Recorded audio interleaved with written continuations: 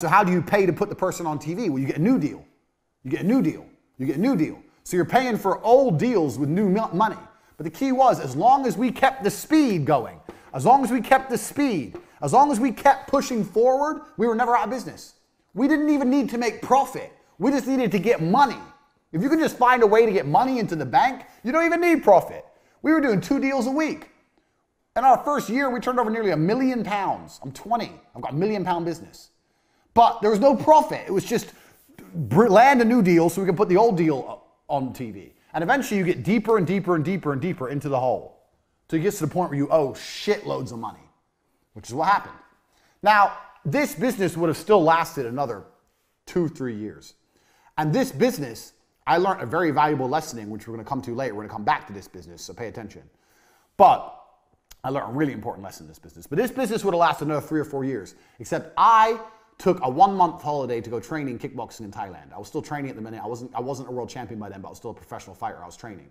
I took a 1-month holiday. During my holiday, Dan just did shitloads of coke from the company bank account, just emptied the company bank account. No deals were landed, and it all blew up in our stupid faces. Law, fucking court cases, everyone taking us to court. I was 20. When you're young, you're scared of things. There's bailiffs at the door. We've lost our office. I was literally sitting there. I couldn't sleep. I was panicking. I didn't know what to do. Everything fucking blew up in our stupid faces. But if I could go back in time and I didn't take that 1-month holiday and I would have kept it running for another 3 or 4 years, and if I knew then what I know now, some of the other lessons I'm going to teach you, this would have made me a millionaire at 20 years old. So, speed. If you are moving fast, you cannot fail. The name of this company was T2 Television. T2. T2 Television proves speed wins. Get the money in. Get a deal. Produce the advert. Get it out. Get someone else in. Get money. Now, speed. No, we can't wait. When's the meeting? Oh, next Wednesday. No, it's not next Wednesday. It's tomorrow. Tell them we'll go there tomorrow. They can only travel to us next Wednesday. We'll go to them tomorrow. We have to close the deal now. Money, money, money, money, money now. Speed. I cannot emphasize this enough because it is my entire business philosophy. If I had to give you one important point, this is the reason this is the first point. Speed. And everybody is slow. And if you start to work like me, you'll realize everyone's slow, and that's okay. But things must happen quickly. It's extremely important. The second point of the university. Most of you don't know what a business is. A business is money in. A business is nothing else but money in. It's not money out.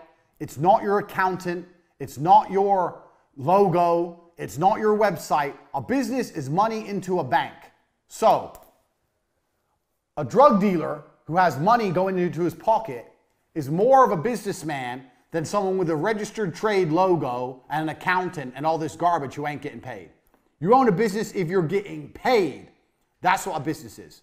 So please understand this point, because this is a very important point. And this is why this is called the Hustlers University, because you need to understand how to look and approach at a business. So, cash is first. So let me give you an example. I say to people, start a company. How would you start a makeup company? And they go, okay, well, I'd find some makeup and I'd get a logo and I would I'd get a trademark, and then, I'd need stock. Listen to all the things they're mentioning.